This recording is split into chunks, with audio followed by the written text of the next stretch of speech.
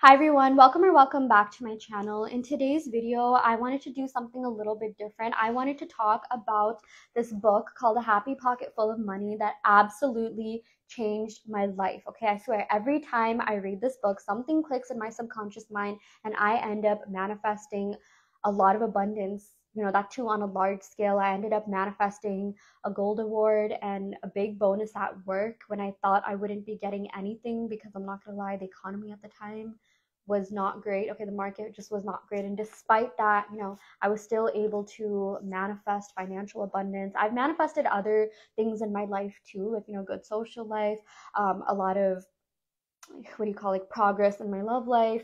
My connections with people just got deeper. I was invited to all these cool tech events. I got a lot of, like, free stuff, like free swag, if stuff we all get. That's a term in tech. I got to travel a lot. Okay. And I don't want to say it's just because of this book, but ever since I did, like, start reading this book, and I have reread this book at least a couple of times, my life is just like escalated so much. Okay, and like, I read a lot of books. Okay, I've read a lot of Joe Dispenza's books. I read a lot of Neville Goddard's books, and I love those books. There's definitely some that I like more than others, but like A Happy Pocket Full of Money, even though the title sounds so cheesy, is the one that I think really made and continues to make a huge impact on my life. Okay, I know this says A Happy Pocket Full of Money, but I feel like the advice in here can be applied to literally any aspect of life. Like I noticed, or like I said, I noticed a lot of aspects of my life like escalating. I noticed getting a lot of abundance in, like I said, my career life, my social life, my love life. Okay, my interpersonal relationships. After reading this, okay, this talks a lot about consciousness, and it talks a lot about law of assumption principles that I talk about on here on my channel and that you've probably seen around YouTube, but it breaks it down in a way where it really makes things click and stay. Okay, so I feel like I'm able to retain a lot of the information that I learned from this book because it's pretty, like, simply written. Like, it's not too hard to understand, even though um, I guess it does talk about quantum physics, but they break it down in a way that is digestible. And I do want to read a couple of excerpts and paragraphs that really stood out to me and really made things click for me and really made me live my best life. Like, the best part is that a lot of these things that I manifested, I was able to keep.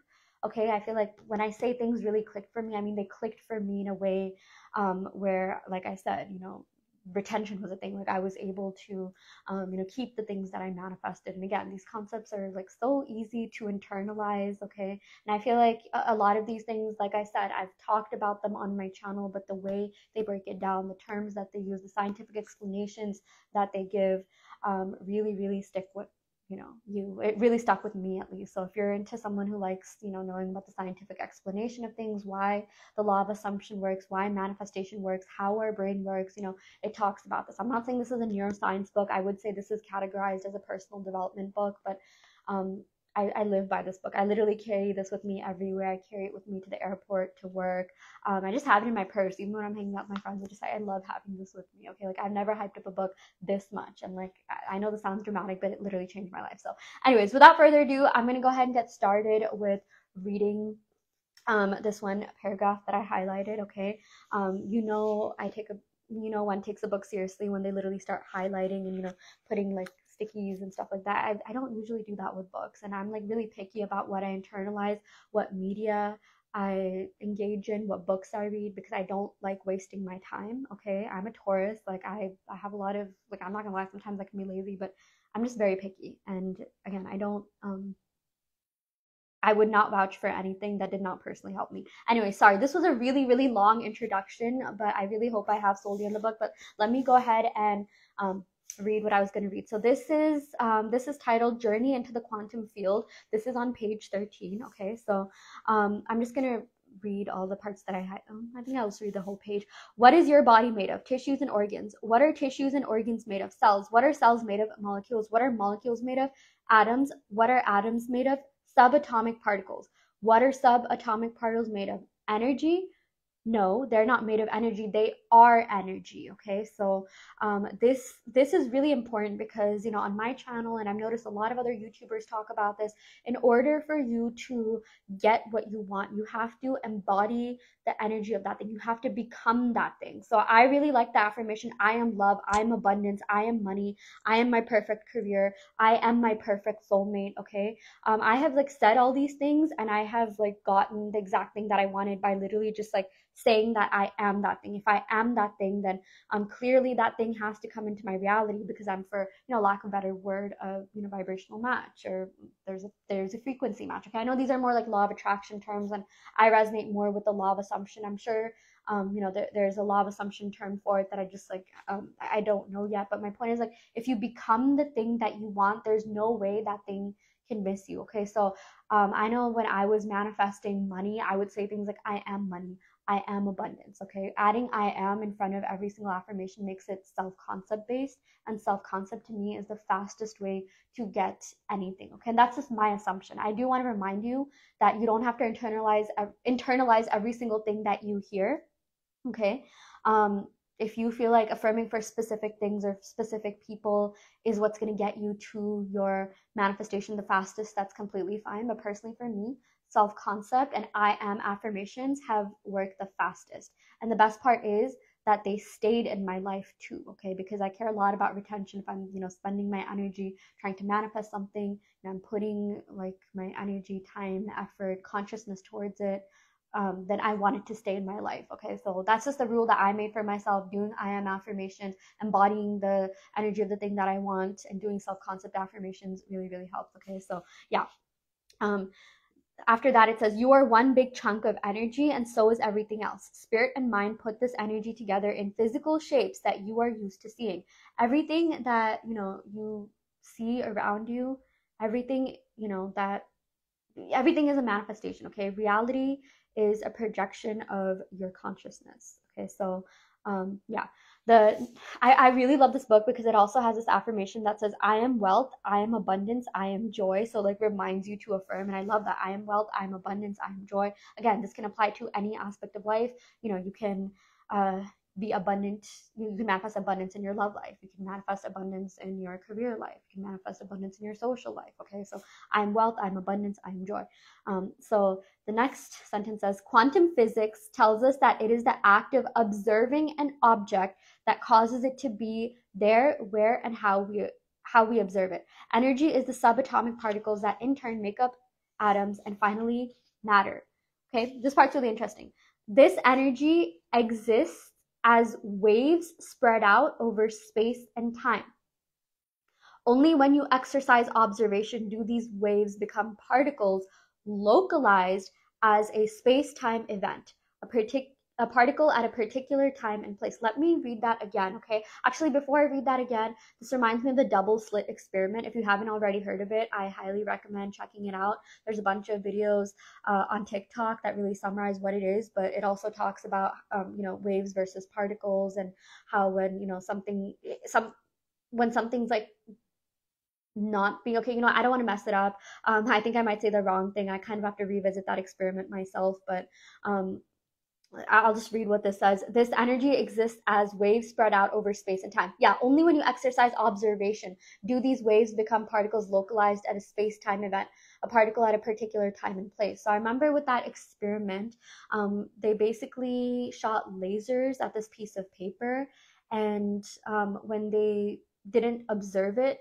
when they put the laser in a box, it formed like two other slots that, if when, you know, when they didn't shoot the lasers in a box, when they shot it like, you know, with the human eye observing it, it didn't form those extra two slits. That's why it's called a double slit experiment. So what they realized, that, you know, when they weren't observing it, it only existed as a wave, which is, you know, just a potentiality. It's just a probability of that thing existing in time and space, or existing in the time and space continuum. But when it was observed, it turned into a particle. So long story short, okay, what you observe, what you give consciousness to, is what ends up showing up in your reality.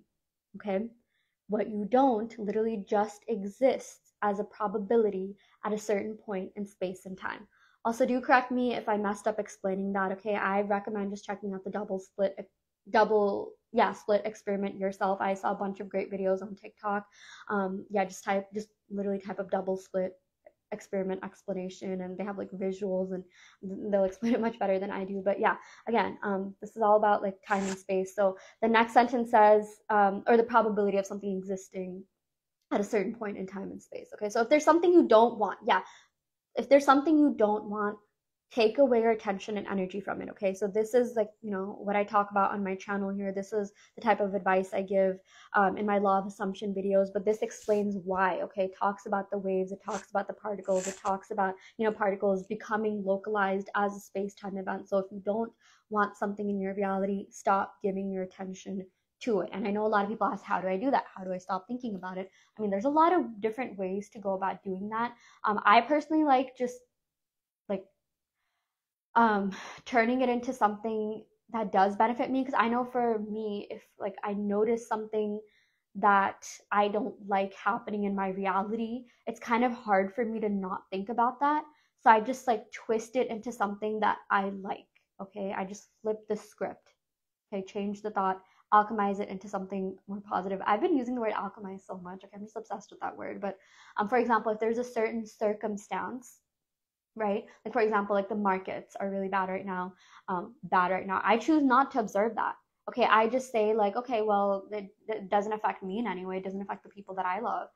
Everyone around me is happy and healthy. Everyone around me has a job. Everyone around me is, financially secure and stable, and they can afford food, shelter, whatever. Everyone around me is living their best life.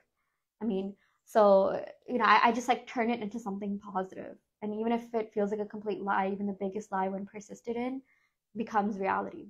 Okay, so yeah, even for third parties, I know like that's the one that a lot of people get stuck on. How do I stop thinking about a third party, whether that be, in terms of manifesting an SP or manifesting a job? You either like, tell yourself like it's easy for me to stop thinking about the third party. Sometimes that helps as well. Like if there's something you can't do, if you feel like something is hard to do, then just flip the script. Just say, no, it's easy for me to ignore that thing. It's easy for me to like, direct my attention and focus and energy elsewhere. And you don't have to keep saying it again and again. Just say it a couple of times, and you'll automatically start doing that. Okay, your subconscious mind will start, like showing you a reality where that third party, that thing, that circumstance that's bothering you is not a problem anymore. Okay, I would even say make circumstances work in your favor. For example, if there is a third party in your situation, you're trying to manifest an SP or whatever, just tell yourself like, oh yeah, they needed to be with that third party to realize how great I was. Or I just like going straight to the end and saying like, I'm chosen, there is no competition, I'm the best option, I'm the only option, no one compares to me. Okay, whenever that pops up into your mind, just make it work for you, but stop dwelling on the circumstance. Stop observing that thing, because you're like you're making it a particle rather than just a wave. Okay, right now it's just a probability of existence, but if you keep, for example, stalking their social media, you keep talking about them, you keep like giving them life and existence, then guess what's going to happen? They're going to show up more in your reality. Okay, so don't, either stop thinking about them, or tell yourself it's easy to stop thinking about whatever circumstance, or make it work in your favor. Come up with a counter affirmation, but make your circumstances work for you. Okay, there's no reason why you should ever be in a victim mentality after learning about the law. Okay, law of assumption, manifestation. So yeah, I mean, take some time to like, we're all humans. I'm not saying like be a robot. I'm not saying don't have emotions, but just realize that reality is malleable. Okay, this book like delves deep into like how it is. It talks about, space and time and particle localization, and it talks about the science behind that in a very digestible, easy to read, easy to internalize manner. So yeah, okay, let me read the rest of this. Okay, sorry about that. As soon as you withdraw observation, they become a wave again. So as you see, your observation, your attention to something, and your intention literally creates that thing as a space-time event. This is scientific. In other chapters, we shall see how to focus, concentrate, and guard your attention, energy, and thoughts to create your reality exactly. Okay, so yeah.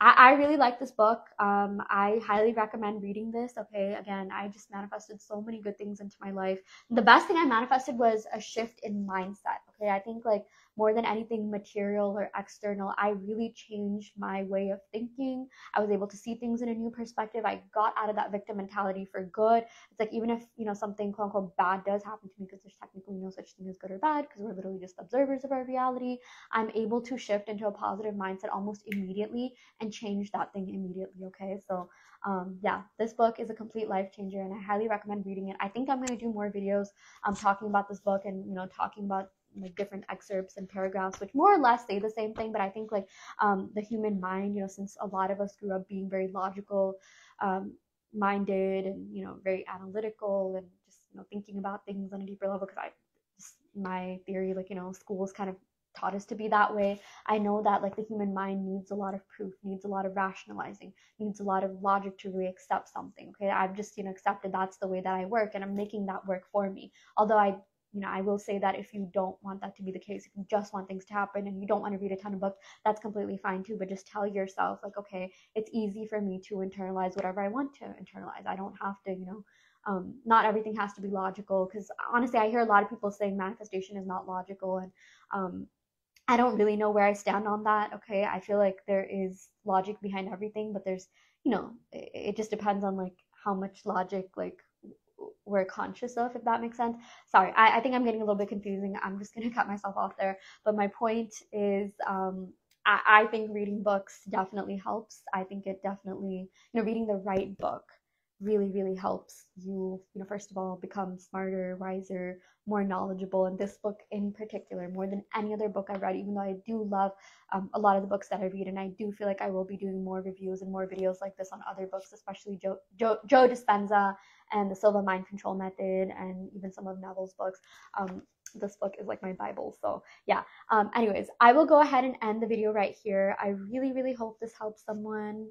Let me know if you have any questions about manifestation. I will try to answer them in the comments. And I do want to let you know that I offer in-depth tarot readings as well as manifestation coaching. And I also custom make Subliminal. So if you're interested in any of these services, check out the description box below where you can sign up for them. And yeah, I will end the video right here.